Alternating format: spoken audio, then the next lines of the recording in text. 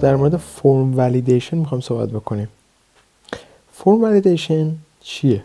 فرم ولیدیشن در اصل دیدید که یه موقع مثلا توی در اصل توی یه وبسایتی هستید که مثلا میگه یوزرنیمتون رو وارد بکنید، پسوردتون رو میگه نباید از 16 کاراکتر بیشتر بشه وگرنه اجرا نمیشه، یا میگه مثلا پسوردتون باید یه کلمش بزرگ باشه، یه کلمه کوچیک باشه، یه عدد توش داشته باشه، یا مثلا یه اسپیشال کاراکتر داشته باشه. به اینا میگن فرم ولیدیشن، یعنی میگه ولیدیت میکنه. حالا ولیدیت به زبان فارسی خودمون میشه معتبر.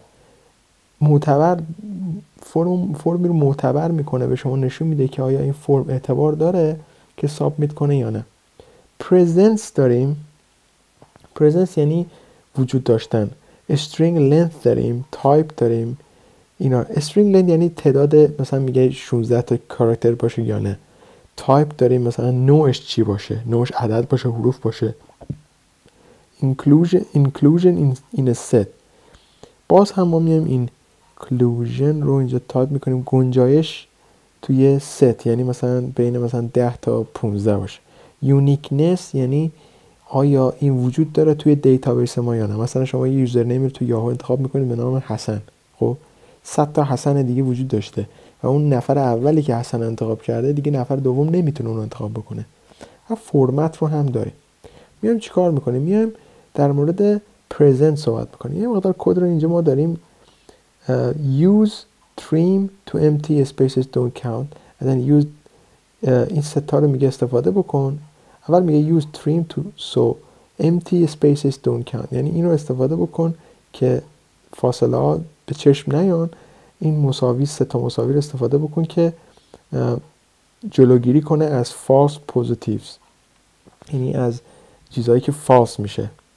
و empty would consider zero to be empty، یعنی empty به اصطلاح صفر معنی میده که empty باشه. خب ما یه ولیوی داریم و که تریم کردیم، تریم استفاده میکنیم که داخل این تریم صفر رو مینویسیم.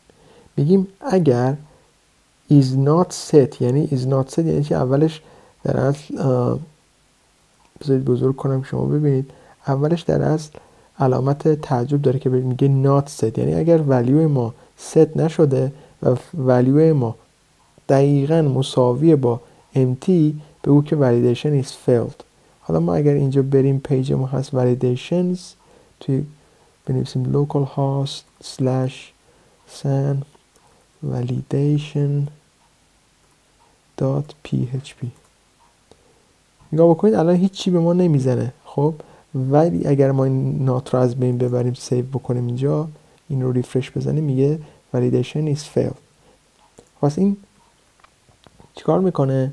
not set یعنی میگه نگاه میکنه اینه ولیو اگر ست نشده و مساوی با زیروه. خب اگر ما این رو الان برداریم بذاریم 10 سیو بکنیم چی؟ خب هنوزم نشون نمیده. چرا؟ چون صفر رو اینجا عدد میبینه. چجوری صفر رو امتی نمیبینه؟ به خاطر اینکه در اصل ما اینجا صفر رو گفتیم امتیه، ولی اینو یه دونه مساویش رو برمیداریم، باز نگاه بکنید ارور نمیده. و الان ما تریم رو برمیداریم و مثلا صفر رو خالی میذاریم، نگاه بکنید باز هم ارور نمیده. خب تریم رو استفاده میکنید برای اینکه چی؟ در اصل به شما نشون بده که empty space don't count، یعنی مقدار فاصله های خالی به حساب نمیان. تریم به خاطر اون استفاده میشه. مطلب بعدی در مورد string length، یعنی مقدار تعداد استرینگ هاست. تعداد استرینگ مثلا میخوام بین 6 تا 18 باشه یا مثلا یه هرچی. میام اینجا یه در مورد مینیموم لنت میخوام صحبت کنیم. مینیموم لنت یعنی تعداد کمتر. لنت یعنی در اصل تعداد کم، تعداد، و مینیموم یعنی کم. لنت یعنی مقدار. حالا نگاه بکنید و یه ولیوی داره به نام ABCD که 1 2 3 4 تاست. مینیمومش 3 تاست.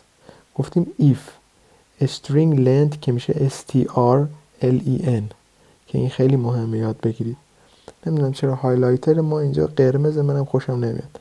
strlen و گفتیم اگر ولیو ما لنت اینو به کار ببر و داخل این پرانتز ما بگو که مقدار وریبل ما کوچکتر از مینیمم باشه، بگو که در اصل ولیدیشن فیلد، یعنی کوچکتر باشه، یعنی این کوچکتر از این باشه که این الان کوچکتر از این نیستش. پس ما اینجا چیکار کردیم؟ رو سیو بکنیم، به ما در اصل هیچی رو نخواهد داد. ولی اگر ما این مینیمم رو بذاریم در اصل 4 هم به ما هیچی رو نخواهد داد، ولی اگر بذاریم 5 به ما میگه که ولیدیشن فیلد. پس اینا یادتون باشه که چجوری میتونید ازش استفاده بکنید. ماکسیموم لنت رو چجوری میتونیم ازش استفاده بکنیم؟ یه ماکسیموم گذاشتیم به مثلا 6، گفتیم اگر استرینگ لنت ما ولیو ما که اگر ABCD بود 4 بود بزرگتر از ماکسیموم باشه، اینجا کوچیک‌تر به کار می‌بردیم، اینجا بزرگتر، به چه ولیدیشن صفر، ولیدیشن فیلد.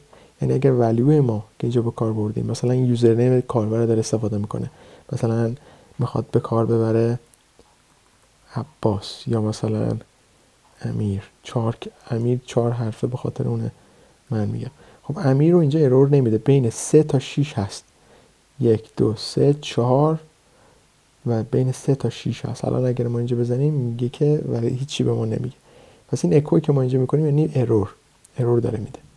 برفرض اینو من اگر بزنم امیر حسن، برای اینکه امیر حسن 4 5 6 7 8 9 10 تاست، به ما ارور خواهد داد بزرگتر از ارور که نمی‌نویسه ولیدیشن فیلد، چیزی کاری که ما میخوایم بکنیم، یا مثلا اجازه نخواهیم داد که به دیتابیس دست بزنه.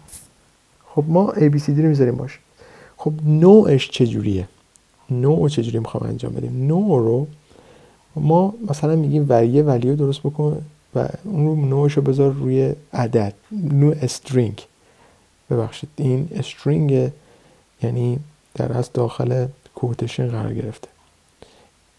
ما استرینگ و اینتیجر نداریم، ولی خب اینو باید یاد بگیرید که داخل این بهش میگن استرینگ و ما یه دونه وریبل بیشتر نداریم، ولی تو PHP استرینگ و نمیدونم اینتیجر و اینا رو دیگه اولش نوعشو نمیگن، همونجوری که بهتون گفتم فقط این رو قرار میدن.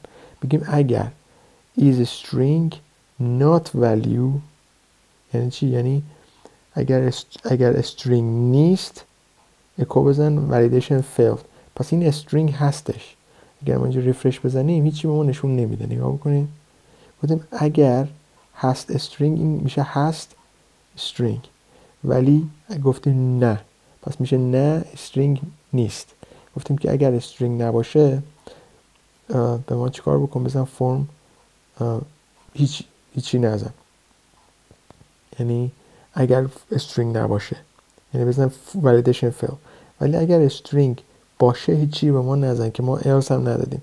حالا ما اینو یک رو برم داریم از توی کوتیشن میاریم بیرون، میشه اینتیجر. الان اگر ما بزنیم رفرش رو به مزیگه بزنیم میزنه فرم ولیدیشن فیلد. ببینید به خاطر اینکه این اینتیجر هست و این رو ما الان چیکار کردیم؟ در اصل داره نشون میده که این استرینگ نیستش. خب من اگر نات رو هم بردارم، نات و نات میشه مثبت و این فرم ولیدیشن از بین خواهد، ولیدیشن فیلد از بین خواهد رفت. خب ما این رو میذاریم سر جاش. در مورد inclusion in a set صحبت خواهیم کرد. یه دونه وریبل داریم value گذاشتیمش دوباره روی استرینگ 1، یه دونه set داریم گذاشتیم روی اره 1 2 3 4. خب گفتیم اگر داخل اره بود، چی داخل اره بود؟ ولیو ما که 1 هست الان داخل اره هست و set اره ما هست. خب اگر داخل اره نبود بزن ولیدیشن فیل. پس این ولیو ما 1 داخل اره هستش، پس به خاطر همون هیچی رو نمیزنه. اگر نگاه بکنید باز هم ریفرش بزنم هیچی رو نخواهد زد. ولی اگر این 1 به جاش مثلا من بزنم، حالا هر 2 هم بزنید سیو بکنم اینجا ارور نخواهد داد، چون 2 هم داخل اره هست. اگر من بزنم مثلا 10 سیو بزنم اینجا، نگاه بکنید الان میگه ولیدیشن فیلد. به خاطر چی؟ به خاطر اینکه 10 داخل در اصل یا 10 داخل این اره ما اینجا نیستش. پس این نگاه میکنه این اره، میبینه داخلش هست یا نه. یونیکنس، حالا میایم در مورد فرمت صحبت میکنیم. فرمت user regex on a string p-reg match و بعد چیکار میکنه؟ p-reg x و subject رو نوشته. یعنی چی؟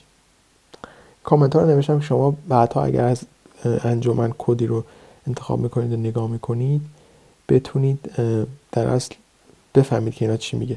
میگیم اگر p-reg underscore match ما داخل این یعنی میگه که توی این مسیر بگرد ببین اگر PHP هست، خب اکو بکن a match was found. یعنی اگر نگاه بکن تو دیتابیس ما یه همچین چیزی هست، دیتابیس ما یعنی ما SQL ما یه همچین پثی هستش، پس این p-reg match چیکار میکنه؟ دنبال مچ میگرده. اگر خواستید تو دیتابیستون دنبال مچ بگردید، مثلا ما یه اولین حسن رو داریم، دوم حسن رو نمیخوایم مثلا دوباره توی دیتابیس ضبط بکنه، پس میام دنبال چی میگردیم؟ اولیش دنبال مثلا اولین چیزی که دنبالش میخواد بگرده بزن داخلش و چیکار بکن؟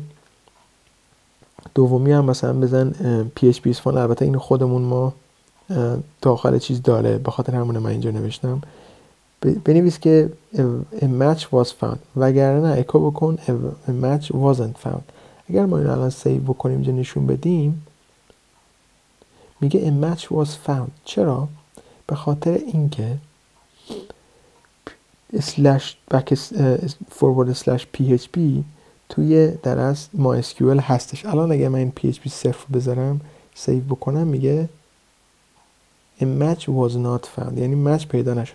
پس این به خاطر چیه؟ به خاطر این مسیره که توی دیتابیس هست.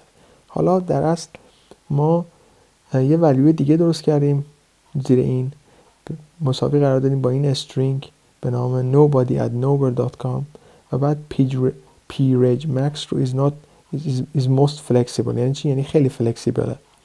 گفتیم اگر p-reg max ما، حالا به جای این p-reg max ما یه دونه اینم قرار دادیم که میگه منفیش میکنه /@ و بعد این رو داخلش نداشته باشه، یعنی اگر داشته باشه بزن ولیدیشن failed. نگاه بکنید a match was not found و در اصل چیکار کرد؟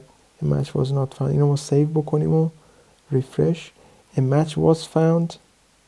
خب الان اینجا ما این رو نمی‌نویسه ولیدیشن failed. چرا؟ به خاطر اینکه یه همچین چیزی توی در اصل چیز نیستش، توی دیتابیس هستش @/ ما گفتیم اگر هستش ایگنورش بکن. میبینید اینجا الان من اینو بردارم سیو بکنید نگاه بکنید میزنه match validation failed.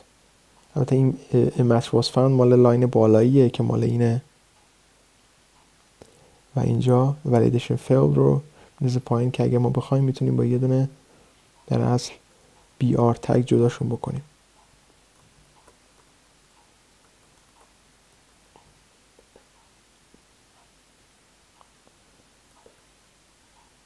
البته بذارید br رو بذارم بالا سیو کنیم و اینجا نشون بدیم که بنزه پایین. خب این از این. پس این در اصل این کار انجام میده که شما میتونید ازش استفاده بکنید و این هم فلکسیبله. امیدوارم که از این جلسه استفاده کرده باشید. پس این فرم ولیدیشن ها اینجوریه که کاربرد داره. من باز هم میگم این فایل ها رو توی انجام قرار خواهم داد.